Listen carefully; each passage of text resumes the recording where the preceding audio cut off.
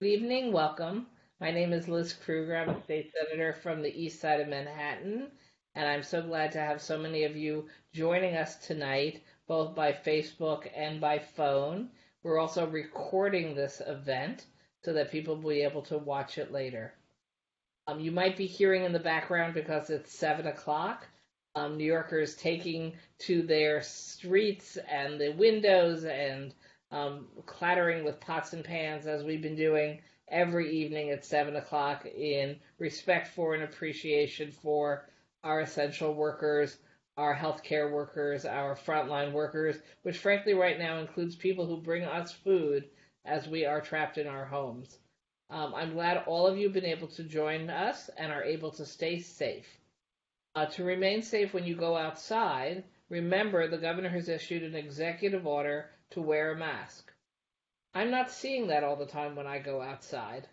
So I'm urging everyone listening tonight and watching us tonight, please wear a mask. It protects you, it protects others, and also follow the rules about the 6 foot rule. We need to have social distancing in order to make sure that we are decreasing the rate at which this pandemic is spreading. I also just want to throw in that absentee ballots are a great way to make sure you can vote in the June primary without having to worry about being within 6 feet of another voter. So you can get your absentee ballot from the Board of Elections for the June 23rd primary, and you can print out the application from the board election website, or you can call them at 1 866 868 3692. Again, for New York City, 866 868 3692. If you can't go online and apply for the absentee ballot that way. Finally, a member of my team reports that the call is being picked up on the second ring and the process is very easy. And she was aware that she was told her application would be sent right away. So I want to remind everyone again, there's probably nothing more important besides staying safe than voting. In addition, we need to make sure we fill out our census forms online or in print, the ballot that they mail to you. If it's not been done, you need to do it right away.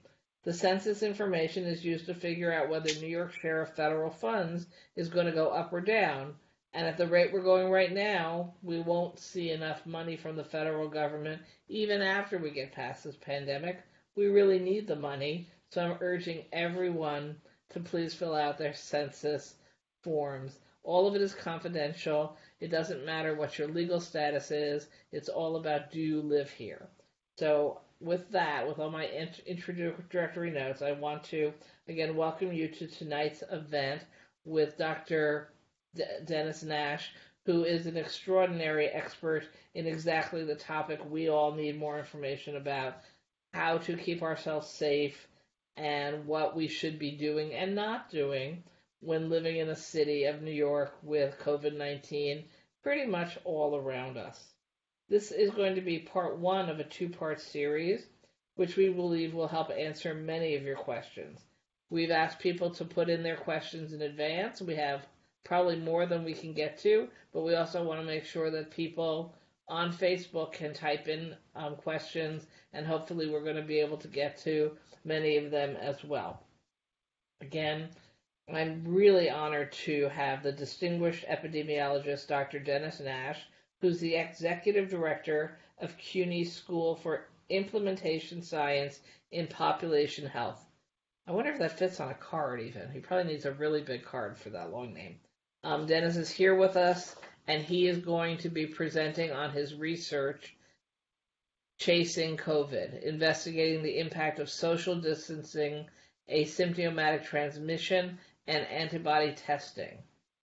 Um, and then next Thursday, April 30th at 7 p.m., I'll be hosting part two, which will focus on you and your family's health with a medical doctor, Dr. Michael Niederman, professor of clinical medicine at Weill Cornell Medicine. So after you finish tonight's event and you feel like you've gotten quite a few of your broader big picture questions answered, know that if you want to come back next Thursday evening, we will have a part two with a very different presentation on similar topic. After Dr. Nash finishes his presentation, I'll be moderating the Q&A. And so again, those of you watching the video portion of the event on Facebook can type questions into Dr. Nash in the commenting below. And with that, I'm going to hand it over to Dr. Nash, who's going to be presenting probably about 10 to 15 minutes, and then we will start the question and answers. So thank you so much for being with us, Dr. Nash. Thank you so much, Senator Krueger. I'm loading up my slides now. Hopefully you all see them. Yes, we do. Yeah, good. All right. Thank you, Senator Krueger, for inviting me to speak to you and your constituency tonight. And hello to everyone on Facebook and on the phone from Brooklyn. Happy to have the opportunity to talk with you and share some of our work that we're doing at the CUNY Institute for Implementation Science and Population Health that we're aiming to conduct to improve our understanding about SARS-CoV-2, about the pandemic here in New York, and about getting prepared for future pandemics as well. I'm just going to start by talking a little bit about what the situation is here in New York City. I know you've all been hearing a lot about it. These are latest data from the New York City Department of Health and Mental Hygiene. They are telling us that there have been 140 some thousand people with confirmed SARS-CoV-2 infection, and about 37,000 people who have been hospitalized, and just over 15,000 deaths if you combine those that are confirmed to have had SARS-CoV-2 infection, as well as those deaths that maybe have not been tested yet, or maybe won't even get a laboratory test, but clinically look as if they died from COVID. And so those are some very sobering and very large numbers. And in fact, many of you probably also appreciate that this is really just the tip of the iceberg. We're talking about people who are diagnosed and who became ill, but there's a much larger group of people who are not with SARS-CoV-2 infection that are not represented on this slide. It's important to keep track of some of the trends that are happening in New York City. I find it a little bit not always as useful to track trends in the number of diagnoses. So you can do that, and you can find that on the City Health Department's website. But one of the outcomes that I tend to track more closely are the trends in the hospitalizations and the trends in the deaths.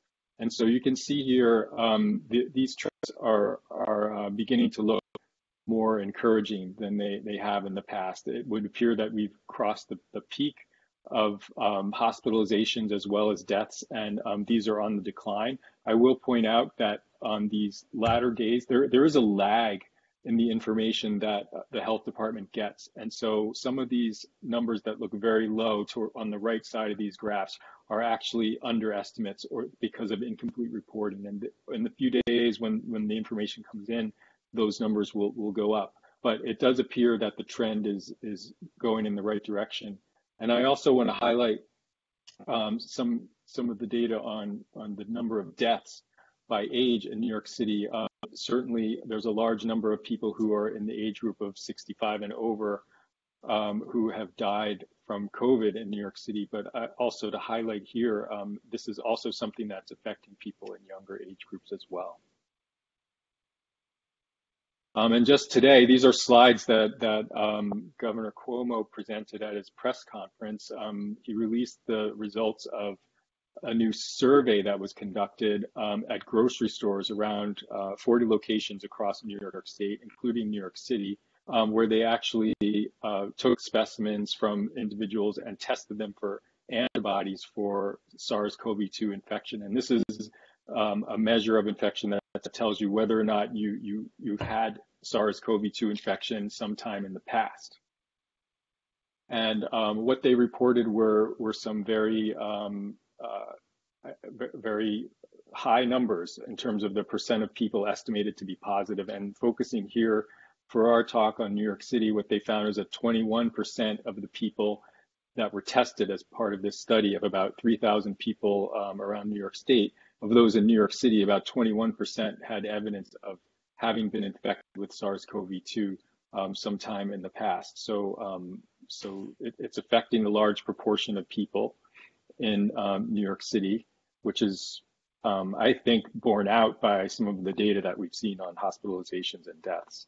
And then another sort of more shocking statistic is here showing the disparity, the racial and ethnic differences in SARS-CoV-2 infection, with upwards of 22% among persons of color, compared with a much lower percent, sometimes maybe more than half, 50% lower among whites.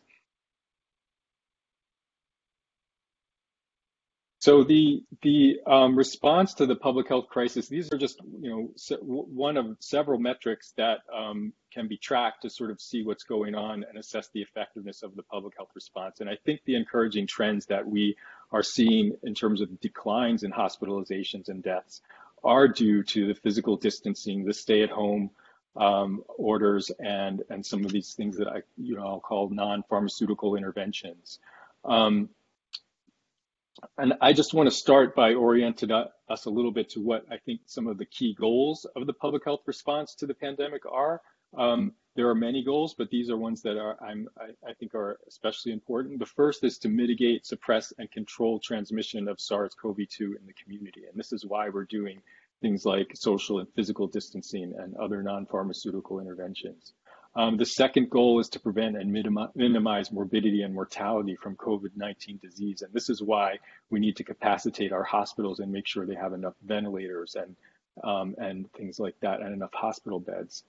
And goal number 3 is about protecting the healthcare workforce and other essential workers from becoming infected with SARS-CoV-2. As Senator Krueger alluded to, these are the heroes that are really holding New York City together right now. There are some key epidemiologic questions that still are as yet unanswered that are critical to informing the public health response. And the first is, what is the impact of these interventions on the incidence of infection, disease, and deaths? I think we're beginning to see what that looks like in New York City. And also, something to come down the pike is, what is the impact of relaxing some of these measures on those outcomes as we begin to reopen the economy and things like that. And among those with SARS-CoV-2 infection, what proportion are asymptomatic? Like, we still don't have a great handle on that. And finally, among those who have recovered from infection, is there protection against reinfection or development of severe disease after that? And is it does it exist, first of all? And if it does exist, is it short-term or long-term? So I wanted to just take a few minutes to tell you what we're doing at the CUNY Institute for Implementation Science and Population Health to address some of these research questions. We launched a study called the Chasing COVID Research Study on March 28th to begin enrolling people and following them over time to answer some of these questions. In fact, at that time, there were about 122,000 cases and about 2,000 deaths that have been documented in the United States when we launched this study. People could come to join the study on our website, and we also advertised on social media to tell people about the study, and they could click through some of these ads to join. And we used social media to do that. And 3 weeks later, as of April 20th, we closed our study, having enrolled about 7,300 people, representing individuals from every U.S. state, Puerto Rico and Guam. You can see the geographic distribution of the cohort here, and we'll be following them forward in time.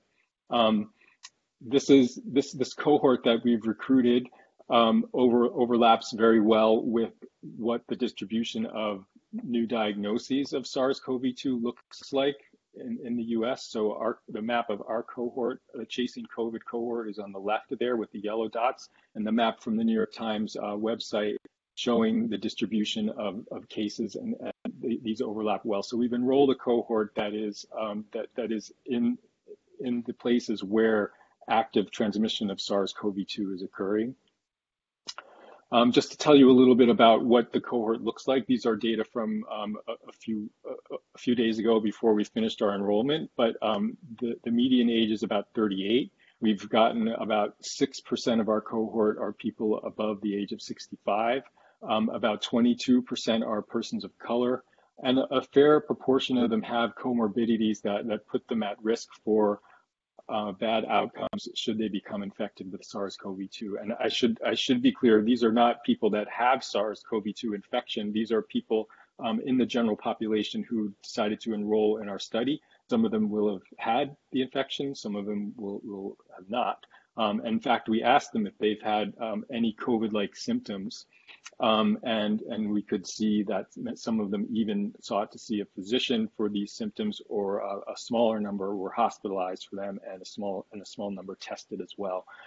In our cohort, we have healthcare workers and other essential workers that have been recruited, and we also ask them questions about things that are happening that they're doing to reduce their risk of acquiring an infection, and also to reduce the risk of transmission in the community. So avoiding large gatherings, increasing telecommuting, wearing a face mask, and also, as Senator Krueger alluded, this is certainly not a universal thing that was happening, and increased hand washing. So we're asking them at the baseline visit, these are the questions, these are the sort of realms of things that we've asked them about to give you a sense of the breadth of the study and the comprehensiveness of data that we're collecting. And on the right here, I'm showing you some of the things that we'll be asking people over time as we follow them up. We're about to launch the 1-month interview. We're going to be asking some of the same questions about what are they doing with regard to social and physical distancing and other non-pharmaceutical interventions. But we'll also be, with some luck on funding, we'll be offering serologic testing to understand the presence of antibodies, and I'll talk about that in just a second. We'll continue collecting information on healthcare access and insurance status, food security, their anxiety and risk perceptions, depression, interpersonal violence, as well as a number of other things. So these are the kinds of things that we'll be gathering on the members of our cohort.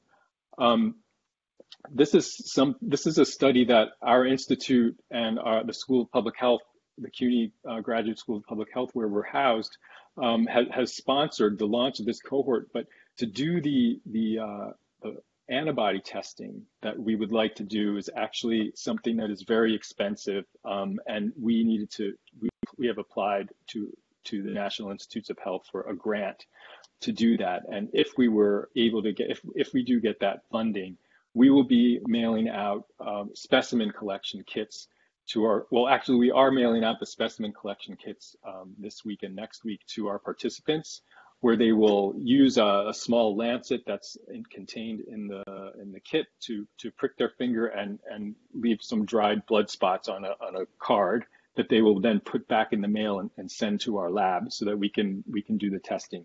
We will be saving those dried blood spots at the lab until we can get the funding to do the tests, as well as until we can be sure that we have a good and reliable antibody test, which, as many of you may have heard, that there's a lot of very rapid movement in the field around antibody testing.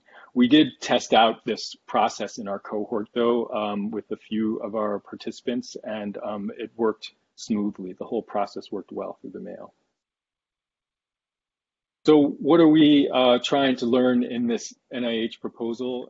Should we get the funding, we will be able to do things like rapidly estimate the incidence of the infection and evaluate the impact of different non-pharmaceutical interventions on the incidence of infection, disease, and death.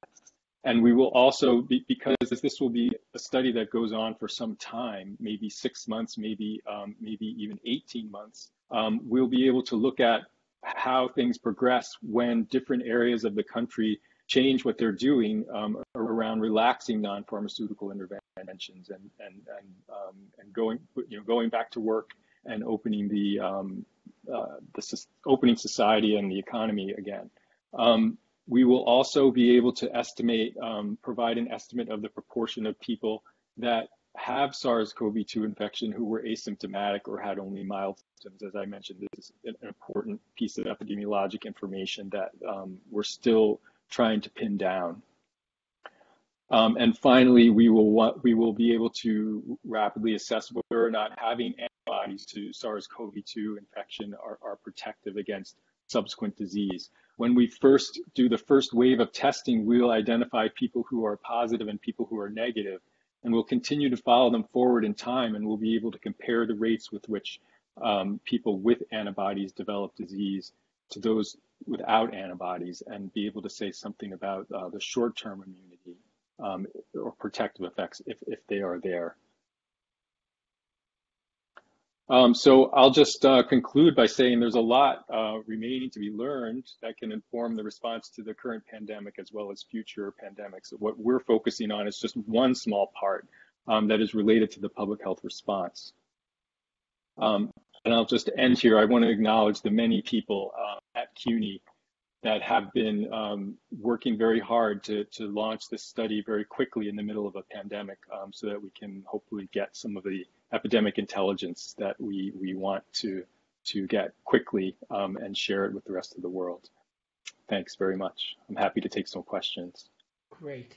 Thank you so much, Denis. That's a lot to absorb, and really just understanding that you, like most of the people in science, are at the beginning of the challenging homework to understand more what this disease is, what the patterns are, but you sound like your study will provide us to have that information we need later about what's the long-term impacts, what is happening to people beyond the immediate crisis we're having now. And that is, I know, crucial for planning how we ought to be preparing. So many of our questions, I think, maybe fairly simple for you, but it's really important to understand how confusing the messaging getting out there is and how confused people still are. So, questions. Is it safe to eat raw fruit and vegetables? Do I need to wash them in special ways? Should I only be cooking food before I eat it? Because am I risking transmitting the disease to myself and my family through raw foods? Well, I think we do know that washing hands with soap and water does kill the virus, and so I think the same is true with raw vegetables and fruits, and so washing them is a good thing, even in the absence of SARS-CoV-2 for foodborne diseases. I think another strategy is if stuff can sit for a little while before you consume it, there's more time for anything that is contaminated to die. So, if you buy a half dozen apples, maybe they can sit for a few days before you wash them and eat them. Okay. So there's lots of information in the news about various drugs that people promise can be helpful, but everyone's still waiting for real research on whether or not those drugs are valuable. But do we know if there are any drugs you should stay away from if you think you have COVID that could actually make it worse? There were some reports of people using ibuprofen as being potentially problematic if you had COVID disease, but I think these were not really substantiated, and I don't think there's anything that you should avoid. There are no treatments though that are available, and some of the treatments that people are recommending without any evidence are certainly things that should be avoided. You should always consult with your doctor about whether or not you should be taking any medicines for treating COVID. They don't exist yet. Senator Krueger? Excuse me? Hello? Yes, I'm sorry to interrupt, but I don't know the difference between No, I'm sorry, the SARS. we're not taking live questions, so if you'd please mute. I'm sorry. You can write in a question, but please, no one who is listening in can go off of mute. I apologize.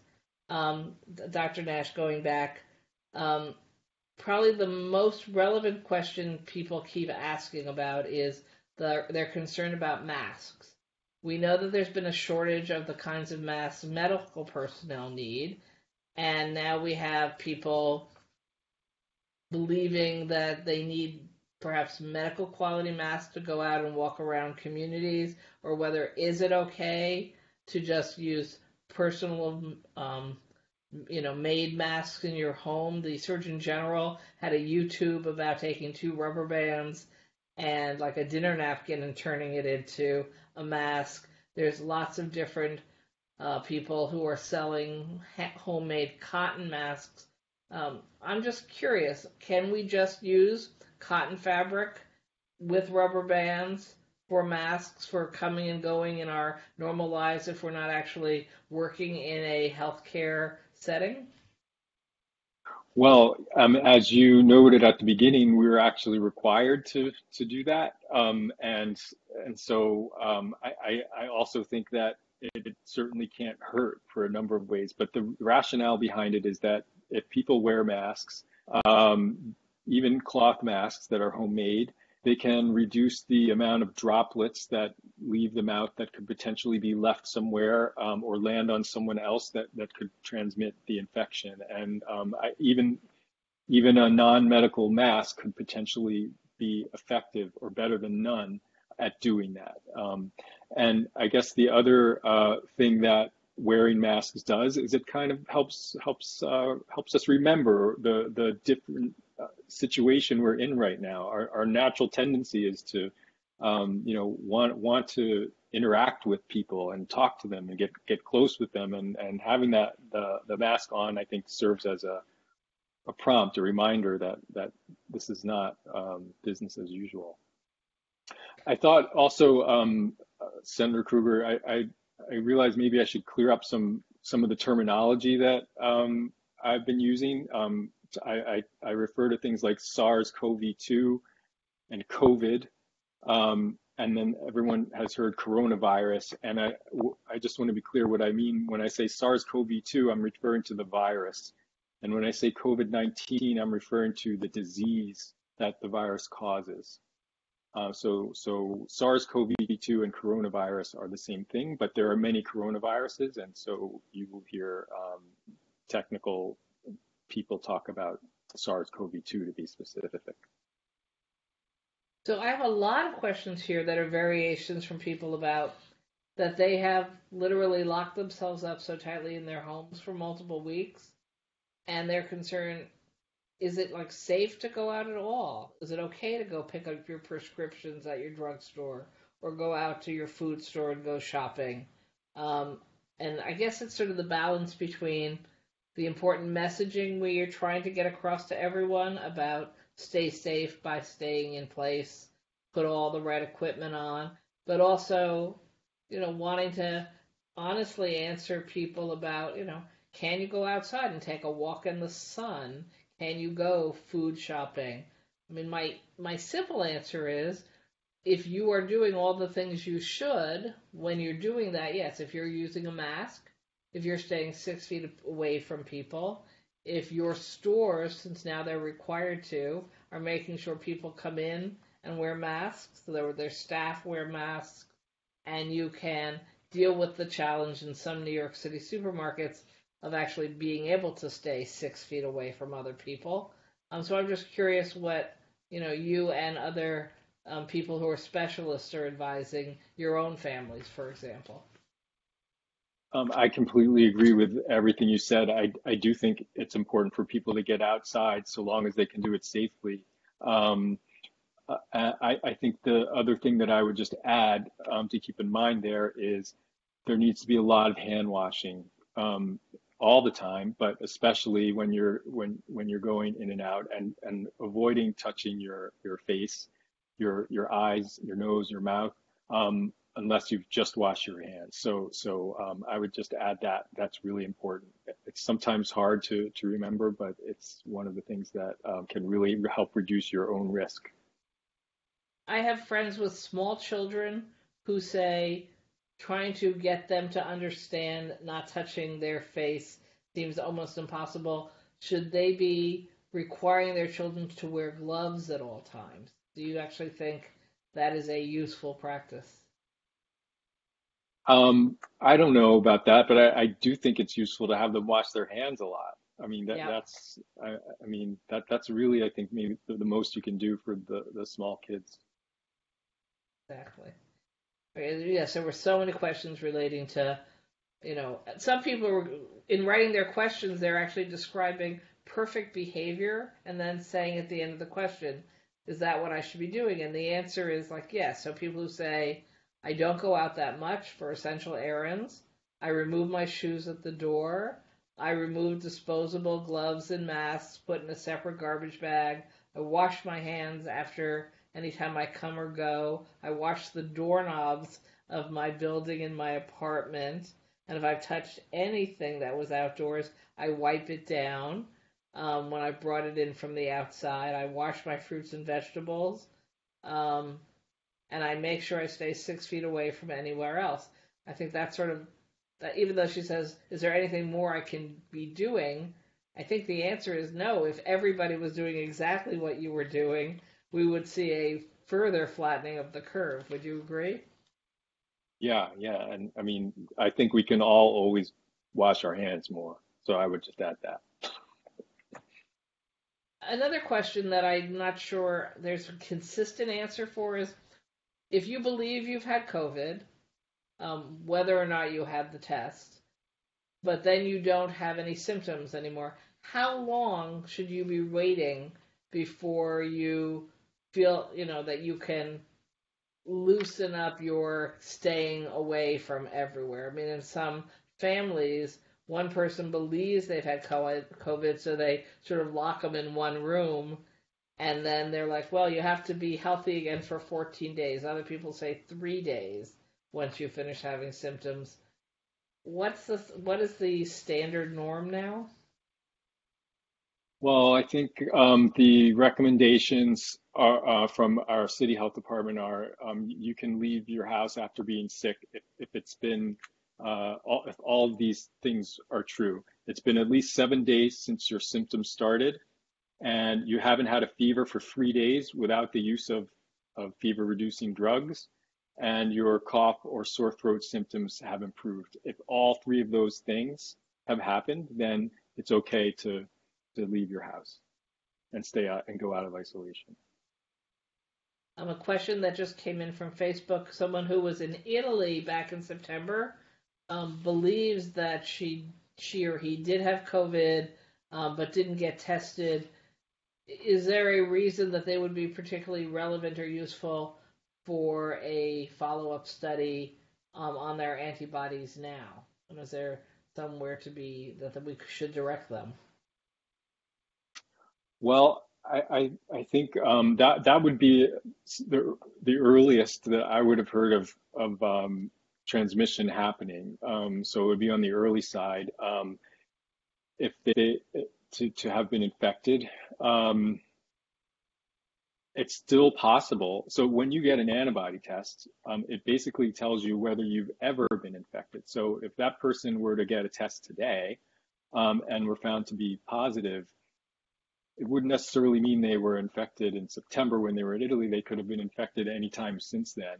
The test doesn't really tell you that. Okay.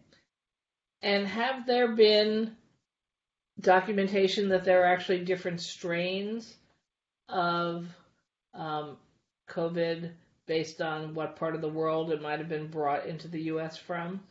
Or is that just, a wise tale out there, an urban myth? Well, it's possible to do to do genetic testing of the virus to see where it may have originated from. So the viruses evolve genetically, and when when transmission happens in one place, it evolves differently than when it happens in another place. And so it's possible to tell what geographic area of the world it may have originated from. And that's why we've seen some interesting studies suggesting that, in fact, SARS-CoV-2 coronavirus was introduced into New York City, not from China, but from travelers from Europe. It's those kinds of studies that help us understand that. So when you listen to the news, you hear people saying to be ready for a second wave, perhaps in the fall, and then you hear other doctors talking about the next time we have a bad flu season, which I guess is usually thought to be more in the winter, that we should expect a larger second wave of COVID. Why are people saying that? Why do they feel like they know that already? I don't think we know exactly how it's going to evolve. I do think that most experts would say that this pandemic is going to be with us for a while. It may come in waves because when we begin to relax physical distancing, that's inevitably going to result in an increase in transmission. But the point of the public health strategy is not to do that until we're ready, not to do that until our healthcare system is in a better position to be able to absorb and manage the burden that this pandemic puts on it. And that we should be able, if that begins to become too great, then we begin to implement physical distancing again to tamp it back down. So I do think there will be waves. I don't know that we can predict how it's going to be rolling out as it relates to flu, or what the seasonality looks like. We just don't know yet. Okay. Apparently we're getting quite a few questions via Facebook that are more the clinical, personal medical health questions that we're going to take up on next Thursday's part 2. So folks who are asking those kinds of questions, just know we will be collecting those as you're putting them on Facebook, but we don't think those are the questions for me to ask Dr. Nash, so you're not going to hear those questions tonight. But thank you for putting them in, and we're getting lots and lots of responses and comments. Also want to reinforce, because you keep saying it, and we can't reinforce it enough, wash your hands, wear masks, don't necessarily worry whether it's a cotton mask you made yourself or a medical standard mask, but wear those masks and keep 6 feet away from people when you are outside. It's like we just can't say it enough. And relating to that, based on the data you showed us from your earlier slides about the impact being so disproportionately deaths are people 65 and up, from those charts you had, is there a logic to at some point saying, all right, if you're 65 or older, we're going to have you continue to pause and stay at home, but other people can continue to move more into a regular daily life? Is there a flaw with that thinking for the assignment that we all need to make sure is working correctly? No, I don't think there's a flaw at all. I mean, much of what we're doing is, an effort to protect those, not just ourselves from becoming infected, but to protect others who may be especially vulnerable to, more severe and lethal outcomes of being infected. And so I think it's absolutely a strategy that we need to be thinking about, that should be different for those who are more vulnerable compared to others. And I think, the strategy is to for folks to wait as long as possible in that situation, in the hopes that a vaccine becomes available, or treatments whereby it wouldn't be as dangerous or lethal to be infected with coronavirus. But right now, it's pretty dangerous for someone who's older or someone who has a lot of comorbidities that put them at risk for worse outcomes. Thank you. Some questions about travel. Do you think we should be cutting off allowing people to travel to the United States from other countries? Or do you think we as Americans should be allowed to travel or should be told, no, just stay at home for now? That's I think we've answered that question about, the need to stay at home, and people shouldn't be going anywhere unless they have some critical essential need to go there. So I don't think people should be traveling around the country and the world right now unless they really need to.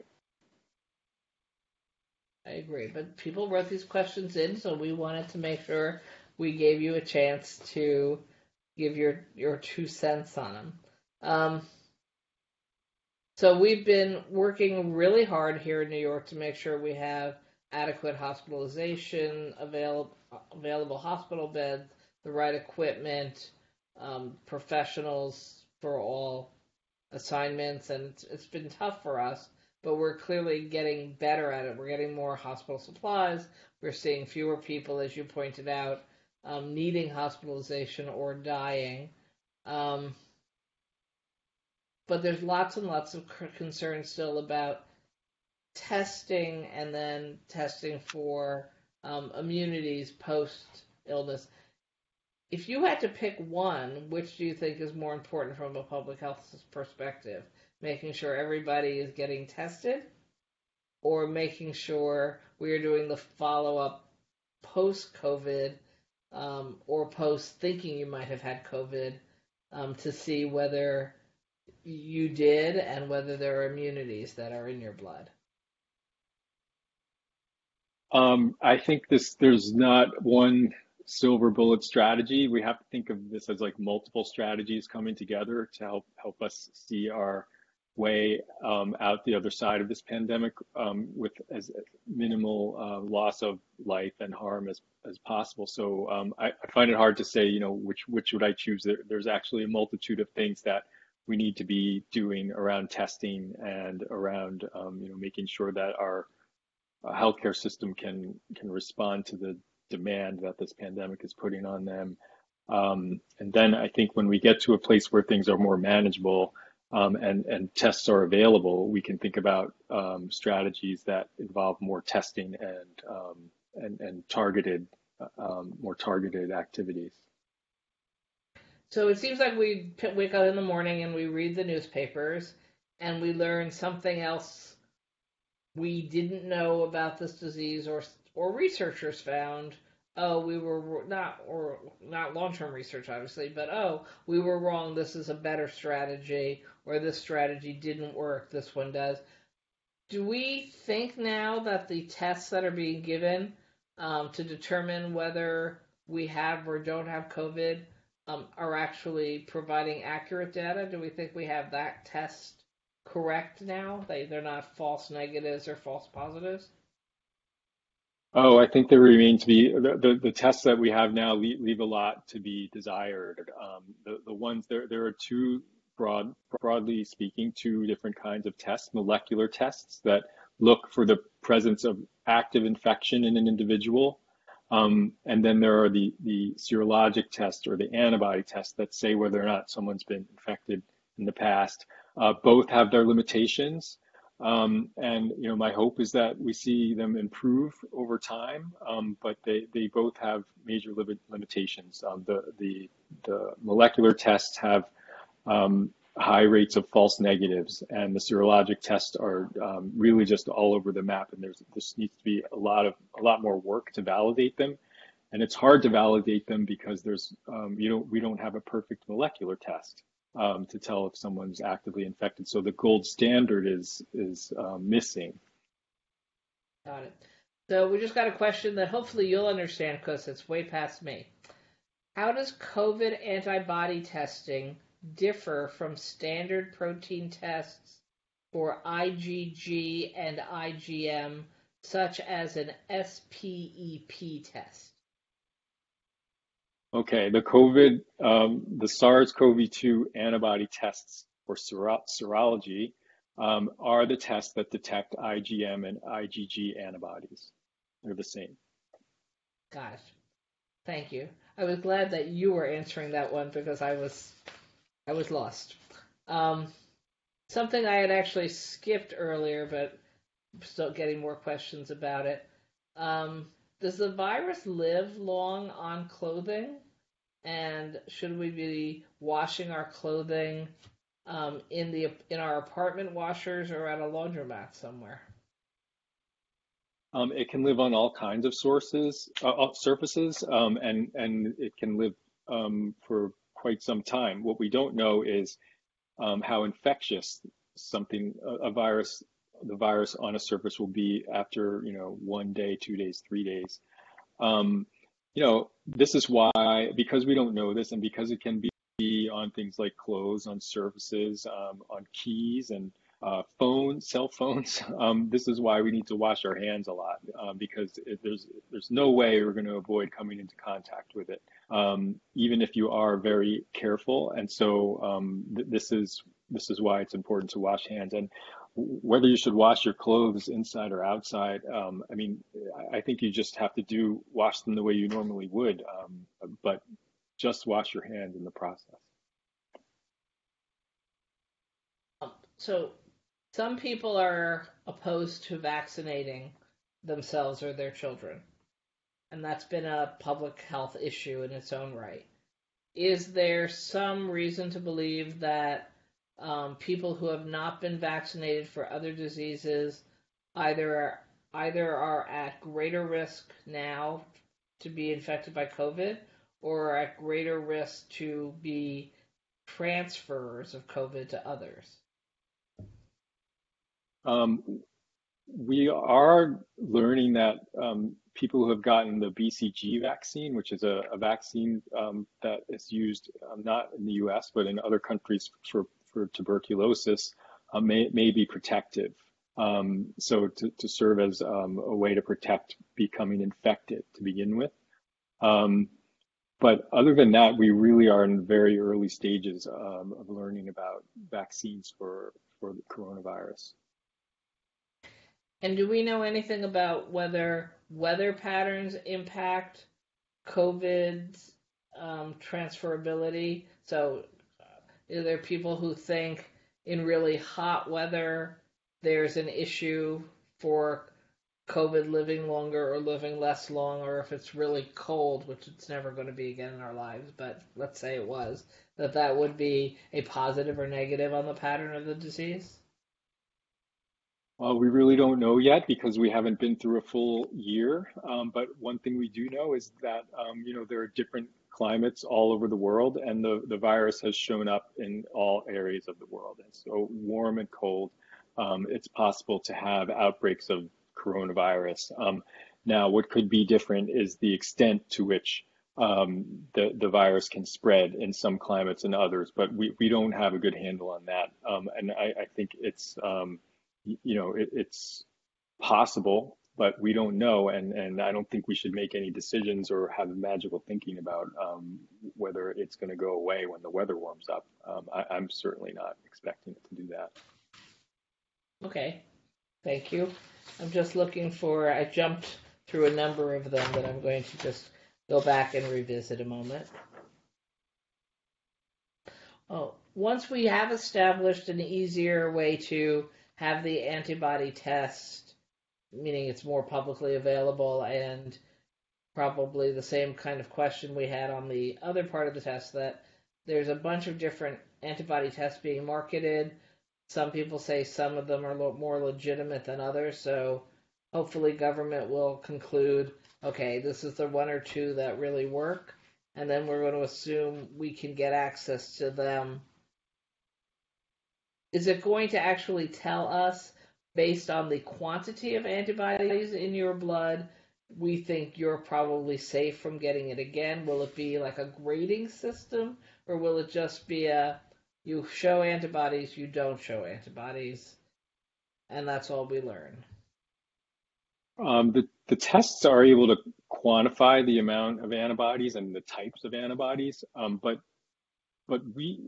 regardless of what we may learn about that in any one person, we still don't know if even if you have a lot of antibodies, if it's going to be protective against subsequent infection or development of disease. This is one of the reasons, one of the things we're trying to get at with the Chasing COVID study. We are going to see what happens with individuals who have antibodies, yet remain in a situation where there's active transmission of the virus.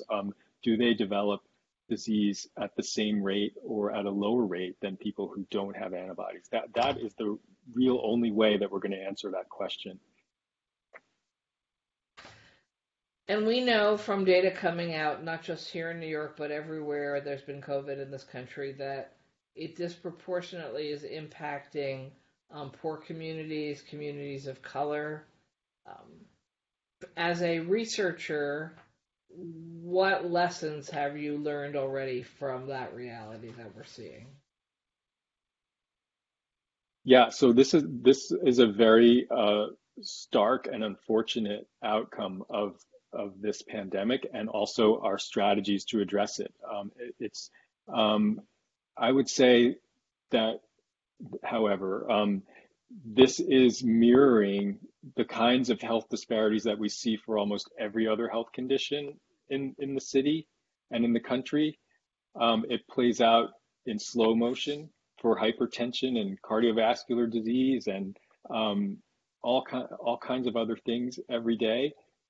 In this pandemic, it's playing out at a very high speed, and so it's really noticeable. And I think, why is it happening? So partly it's just, unfortunately, the way that some populations that are more vulnerable are disproportionately affected by health outcomes in our society. We have a lot of fundamental inequalities in wealth and socioeconomic status that are some of the major underlying fundamental determinants of health in our country.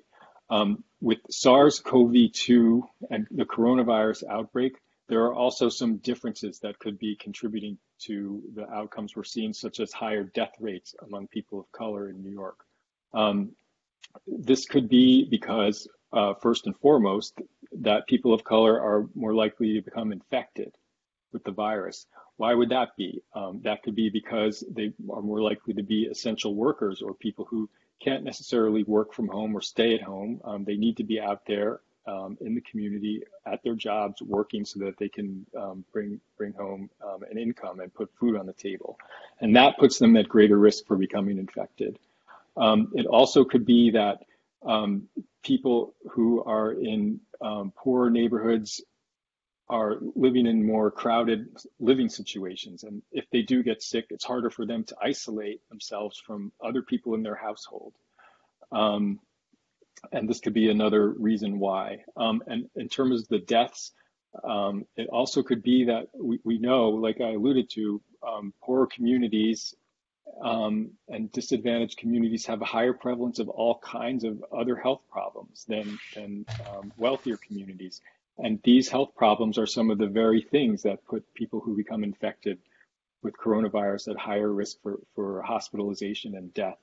And lastly, I'll just say that the quality of healthcare is really variable, and some of the quality of healthcare in some of these poorer neighborhoods is not at the same level as the quality of healthcare in wealthier neighborhoods, and they may be more likely to be overwhelmed. And so getting a COVID diagnosis in a poorer community can be a more lethal prospect than one in a wealthier community. It's very unfortunate, but that's how things like this play out in our society. Exactly. Well, it has actually come to 7:55, which is when I am supposed to thank you, Dr. Nash, very much for your participation tonight. The questions that we got were incredibly varied, and I think all reflect what people are thinking about, what people are still concerned about for themselves. You know, we're living through an extraordinarily difficult time, and the demands on our professionals in healthcare are enormous. So I just want to, again, thank you for taking on this work. I think that hearing about the early parts of your study, collecting data even before you're doing the testing of blood samples from people all over this country, is going to be incredibly important for all of us to understand the patterns that we will continue to have to face, and hopefully the lessons to be learned to be smarter and safer, and other parts of the country perhaps even realizing earlier than we did all the steps we need to take to decrease the rate of transmission of disease and how to avoid having people dying at such high rates. I do think it is, something positive to look at when you look at those charts you started with, showing the drop in the number of both hospitalizations and deaths. I know I check those numbers every morning because it's almost like, okay, how depressed am I going to feel today? Or am I going to feel that there is an opportunity here and we're taking it and things are moving up? And I do think that the recent numbers helps us move up. But again, for the people who are listening or watching on the phone, on Facebook, I want to thank you all for participating. I want to remind you that next Thursday, April 30th at 7 p.m., we're doing part 2 of the series with Dr. Michael Niederman, which will focus on you and your family's health. And an email will be sent this week for RSVPs to everyone who signed up for this town hall. If you would like to sign up for the next one, or to let other people you know sign up. Again, if you get my community bulletins, we've been putting them out every day with updates about what we have learned and are helpful for people under these difficult times. So if you don't get that and you'd like to sign up, you just go to my website, lizkrueger.com, and the top right you can sign in your email, and we will make sure you get on that mailing list, or you can email my office or call my office. I have the greatest team in government, and they are working hard every single day to try to respond to you and everyone else who reaches out to us for help. Again, stay well, stay safe, wear a mask, stay 6 feet apart, and just keep washing those bloody hands of yours. You can put hand cream on right after if you're sitting there worried that they're wearing off. Your skin will grow back. So again, thank you all for participating tonight. And again, thank you so much, Dr. Nash, for joining us. Thank you, Senator, for having me. Thank you. All right.